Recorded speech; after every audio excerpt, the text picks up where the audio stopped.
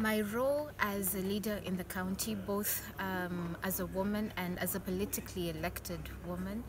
leader, is through providing an example of what is possible, what can be done through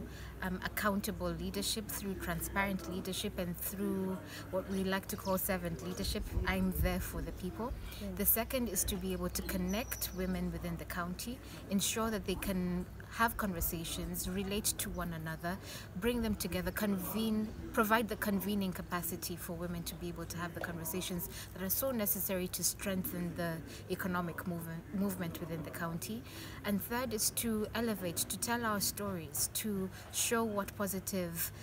outcomes there have been implemented within the county, and see how we can work on that as a foundation for greater successes.